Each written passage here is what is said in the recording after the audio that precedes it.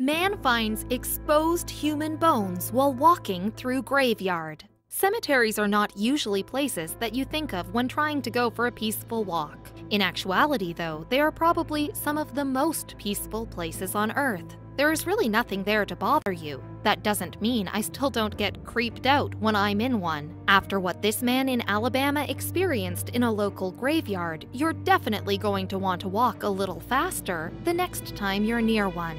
Reddit user Cynical Soup decided to take a stroll through a nearby graveyard in his hometown in Alabama.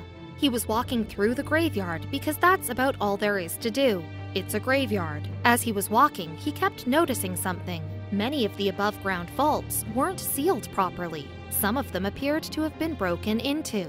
As he explored the area a little more thoroughly, he spotted something. His eyes focused, and he knew what he was looking at, but he didn't want to believe it. Human bones. I would have been sprinting out of there as fast as I could. I wonder how many graves are in such disrepair as the ones he saw that had been stolen from.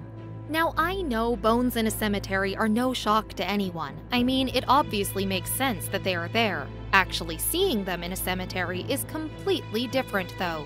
That's the one thing you're never supposed to actually see in a cemetery. I wouldn't be planning a return trip there anytime soon. Do us a favor and click that like button. Also, subscribe to our channel and click the notification bell to be inspired by these heartwarming stories every day.